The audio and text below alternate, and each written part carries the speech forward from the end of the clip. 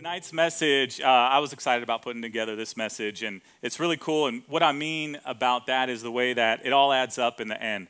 So with the revelation, I hope blows you away and encourages you on another level about trusting God and what he has in store for your life. So we've been talking about King Saul and David, the anointed one to be the next king of the Israelite people. And this whole series is called Legends and Legacies. And kind of as we've been talking about these two people, consider that we have been covering the makings of a legend in King David. And as we wrap up the life of King Saul today, we will have talked about the legacy that he lived. So let's jump right in and go to 1 Samuel 27. It says, "One of these days I'll be swept away by Saul. There is nothing better for me than to escape immediately to the land of the Philistines. Then Saul will give up searching for me everywhere in Israel, and I'll escape from him." So David set out with his 600 men and went over to Achish, son of Maoch, the king of Gath. Would you guys close your eyes? Let's pray together. Father God, we thank you so much again for this opportunity to be together, to be encouraged by your word. God, I pray that you will open up our hearts, open up our minds, Lord God. Help us to listen to you quickly and clearly, God, and even help us, Lord, to reflect where we need to reflect in our lives, Lord God. Encourage us tonight for your glory. In Jesus' name, amen. So several times during this year on our Sunday services, you may have seen this illustration here. So now don't get all, well, how to use this thing? Okay, don't get all freaked out because I opened up an umbrella in the building. It's God's house, so we were protected, all right? So the idea behind this illustration is to gain understanding of God's grace, unmerited favor, and to take it a step further, his protection. Now, we all mess up and make mistakes sometimes, but God's grace is still protecting us, still covering us. But don't you know, sometimes we can rely on and insist on our own ways, our own understanding, and we slowly start to come out to the edge of this covering, 1 foot in, 1 foot out, and give it enough time moving in this direction, and we find ourselves outside of the grace of God. Outside of the grace of God, what does that mean? It simply means that God will allow us to experience the natural results of our mistakes. Like out here in the Pacific Northwest, and maybe like this morning, we step out of this covering and we get drenched, right? Now here's how good God is. We might have made many decisions that got us out from under his covering, but it only takes one decision to get back under his covering, the decision to return back to him. Scripture backs it up by saying, if we repent, he will restore us. If we humble ourselves, repent, turn from our wicked ways, he will hear us and heal our land. And Scripture also says that he is faithful and just to forgive us from our sin and cleanse us from all unrighteousness. All it takes is humility and obedience, humbling ourselves, admitting our mistakes, and choosing to return to the Father and follow Jesus. But wait, there's more. In this covering of God, it includes his anointing. God's supernatural favor on your life. You have been created for a particular purpose, and his anointing is what keeps us moving forward to accomplish that purpose, keeps us advancing and succeeding in this life to accomplish his purpose for us. That's a twofer right there, right? It's God's Swiss Army umbrella. God's grace and anointing in one. And what for? God's grace for our protection. God's anointing for our advancement. And our part to maximize this covering, following Jesus closely and in obedience. And if we step out, we humble ourselves, we repent, and we return to him. So that sets us up for the scripture portion we're going to unpack today. Again, in all this drama coming from King Saul and his relentless pursuit of David, Saul had made up his mind despite David's mercy, as we spoke about it last week when David had all the opportunity, right, the most ideal opportunity to kill and humiliate Saul, but he chose instead to humble himself. Saul's pursuit of David had gone so far that David was driven to the land of the Philistines, which is crazy if you know the story. We started off with David's story and him slaying the champion of the Philistines, and even having people singing about him, about how he had killed thousands of Philistines. Which reminds me, Panda Express proverb here. It says, the enemy of my enemy is my friend. I'm telling you, open up one of them cookies, it's in there. But for real though, this is how far the drama has gone. David is now hiding in the land of the Philistines, and Achish, who he went to go see, gave him a town called Ziklag. So during this time, it happens to be that the climate in this whole region is building up for there to be a great war between the Philistines and the Israelite people.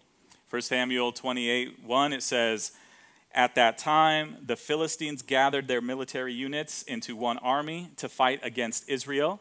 So Achish said to David, you know, of course, that you and your men must march out in the army with me. Now think about it. This is the one anointed to be the king of the Israelite nation, David. And he sought refuge in the land of sworn enemies. And now he's being forced to participate in this great battle against his own people. David agrees with King Achish and his demand, and it goes on in verse 3, and it says, by this time Samuel had died. All Israel had mourned for him and buried him in Ramah, his city, and Saul had removed the mediums and spiritists from the land. That's going to come up here in a second. But several weeks ago, we talked about how Saul and Samuel, they had a falling out because of Saul's decision to be disobedient to God's command. I don't know if y'all remember what that command was, but God had commanded Saul to completely destroy the Amalekites. All of their men, women, children, animals, everything that they had, completely wiped them out. And instead, Saul brought some Amalekites back home like it was a to-go. Brought them back home with them, some plunder, and even some livestock. Now, we consider that command, right? Destroy all the people. So Saul sparing some of the lives, right? We think, of course, that's the compassionate thing to do. But what it was really was Saul deciding his way over God's way. God's command was completely wipe them out. So by Saul's disobedience, he had rejected the word of God, the word of the Lord. And in result, God rejected him as king.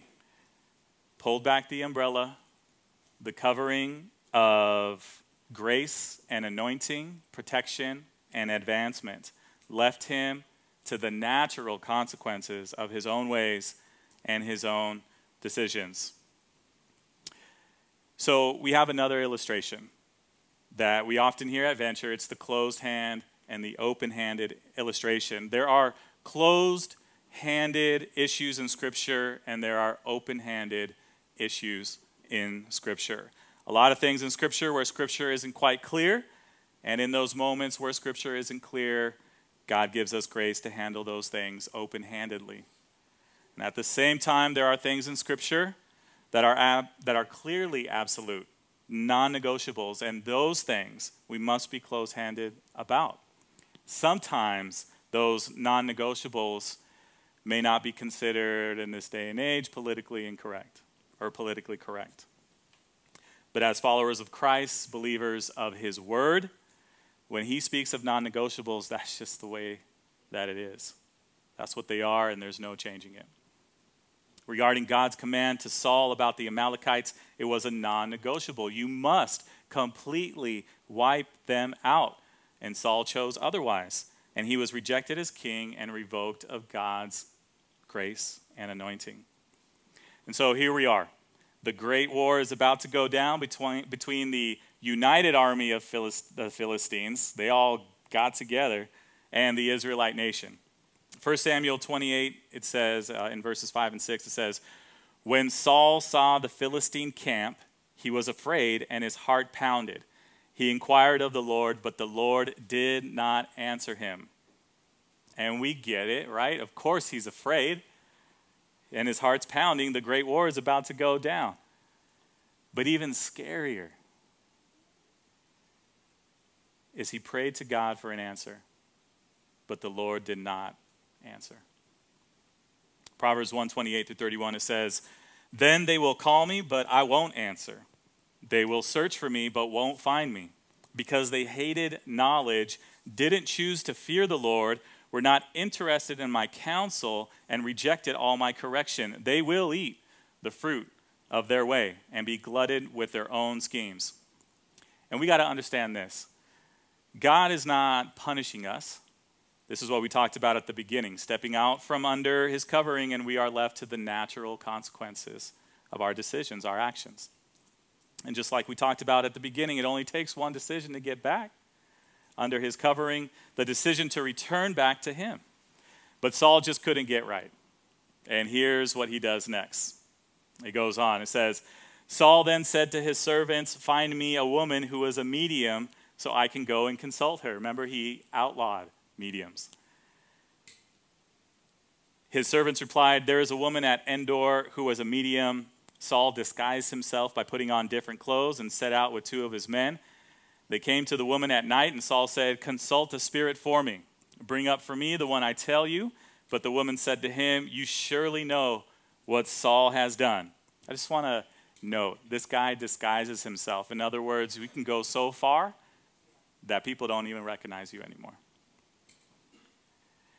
The woman said to him, "You surely know what Saul has done, how he has cut off the mediums and spiritists from the land. Why are you setting a trap for me to get me killed?" Then Saul swore to her by the Lord, "As surely as the Lord lives, no punishment will come to you from this. Who is it that you want me to bring up for you?" the woman asked. "Bring up Samuel for me," he answered. And when the woman saw Samuel, she screamed. And we actually have a video of this. Sam Weed? But I swear no more cheating. I promise. I'll do anything. I'll do penance. Give me penance, but make that guy go away. No way.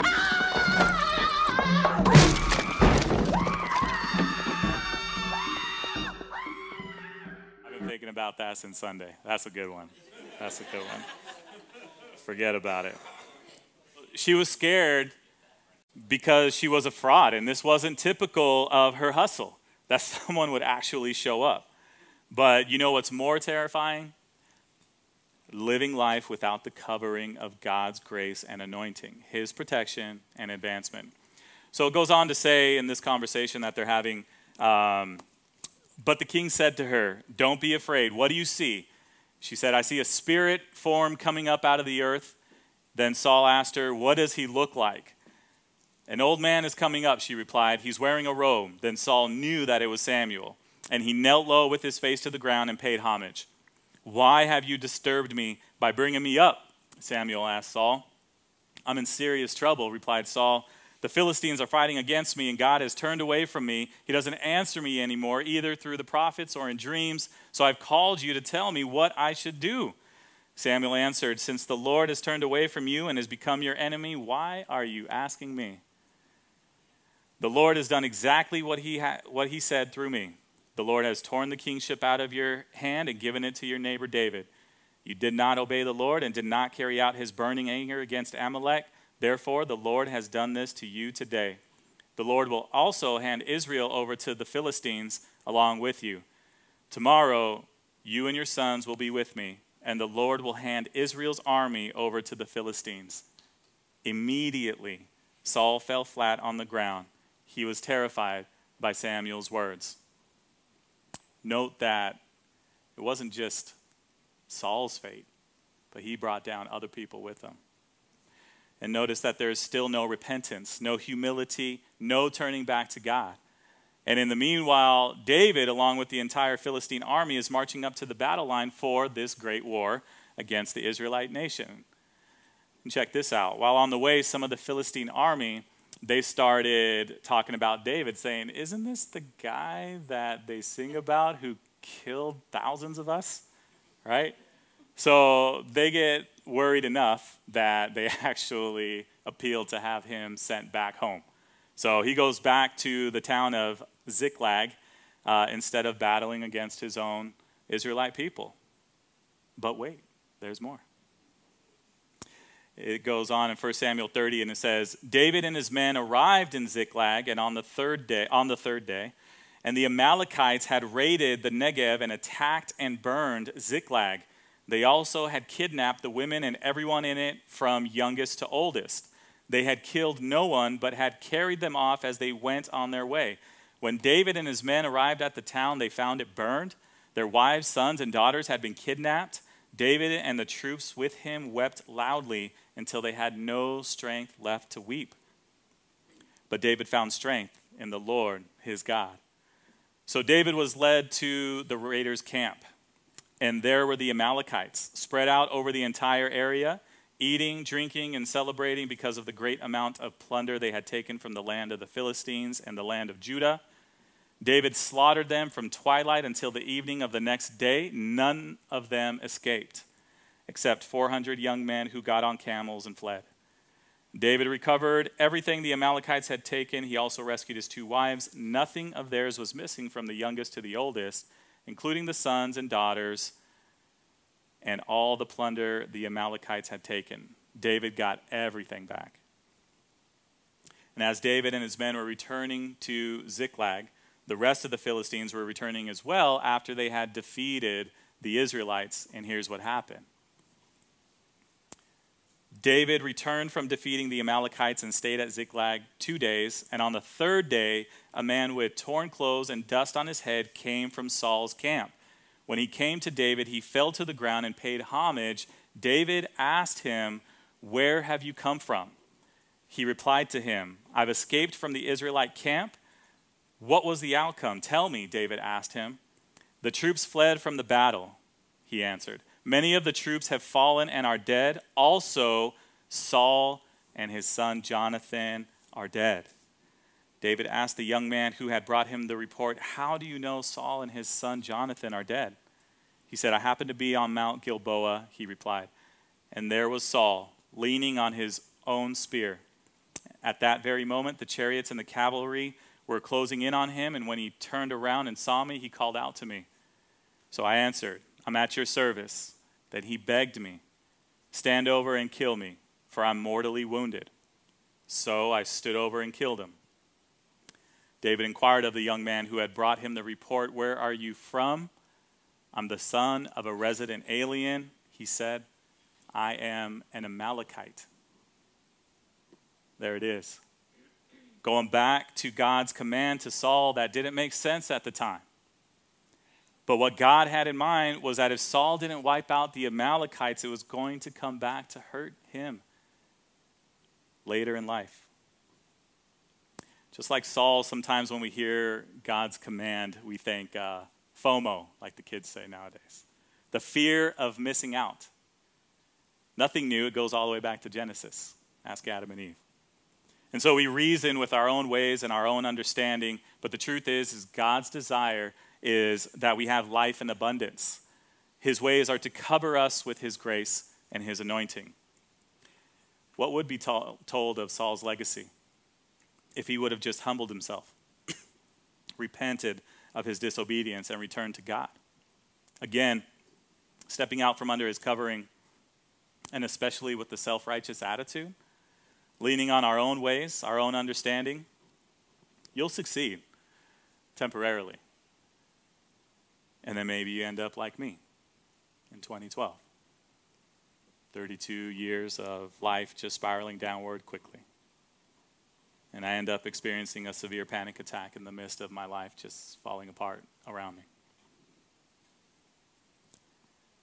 But instead, I hope you have the experience that I had in 2013. Hearing God's voice and respond to him saying, "I can't do this anymore. I'm sick and tired of my ways.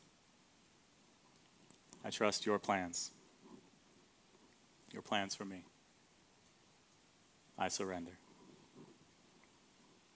God's grace, God's anointing, save my marriage, save my home, save my life. I want us to bow our heads and close our eyes. I want to pray for us. Father God, I thank you, God, for who you are. You are an almighty God, an ever-present, loving and kind God who only wants the best for his children, God, to return home, to experience life the way that you have designed and purposed for us to live life, the reason for your Son dying on the cross, resurrected from the dead, so that we would have life, be free, and be forever with you, God. I pray for everybody here, God, that right now they'd be worked up from the inside out to surrender, to trust you, to put their own plans and their own ways aside, to say yes to you, God, and return home with your eyes still closed. If you're ready to be obedient to God's word, his calling out to you to return back home, to return back to him, just repeat after me. Father God, I repent of my sins. I repent of relying on my own ways and on my own understanding. I surrender and I declare that Jesus is my Lord and Savior. And I believe in my heart that you raised him from the dead. I receive my salvation. And I receive every blessing. In Jesus' name. Amen. I'm going to ask Pastor Tony to come up here and lead us through communion. Hey, on your table is a communion emblem. I want you to go ahead and grab that. And, you know, Pastor Brandon always says this about communion. It's not what it is. What this truly is maybe a gluten-free wafer and a cup of juice. It's not what it is, but it's what it represents. And Pastor Chris talked about forgiveness and forgiveness of sin. You know, I speak often to young people, and students always come up to me and say, Pastor, what is sin? What does that even mean? Sin is anything that separates you and I from God. At its core, it's just evil. It's just not good. And God is a good God, and he desires good things for us. So what we're going to do is, if you want to peel back that top layer, on the night Jesus was betrayed, right before he died, was murdered, he shared his last meal with his disciples. And he was explaining to them that this would be his last meal with them before he'd suffer on the cross. In Mark chapter 14, verse 22, it says this: As they were eating, Jesus took some bread and blessed it. Then he broke it into pieces to the disciples and said, Take this, for this is my body. This is the moment where we look at this wafer, and it reminds us that what Jesus was about to endure for us was so significant, so painful, yet he did it for you, that on that day he thought of you. He thought of everyone you love. He thought of everyone you know. But he thought of you. Let's take that bread together. If you continue to read in Mark chapter 14, verse 23, it says, And he took the cup of wine and gave it, and thanks God, and thanks to God for it. He gave it to them, and they all drank it. And he said to them, This is my blood, which confirms the covenant between God and his people. It is poured out as a sacrifice for many. And I tell you the truth, I will not drink wine again until the day I drink it new in the kingdom of God. It was in that moment Right before they took the wine, Jesus knew Judas would betray him. He knew Peter would deny him 3 times. Jesus would know that you and I would find moments in our life where we know we should go to him. We know we should pray. We know. Yet sometimes we don't, if we could just be really honest. It was still in that moment that Jesus said, I'll take all your pain. I'll take all your wrongdoing. I'll take everything that you've done in private, in public, things no one's even known or seen. I'll take it all on the cross so that you could be right with me, that you could be right with the Father. And that word that Pastor Chris said was salvation. That word salvation means life forever with God. And that's what this represents. Let's partake in this together. I just want to say I'm really thankful for this gathering of people. I'm really thankful for the community we have in this region, in this building.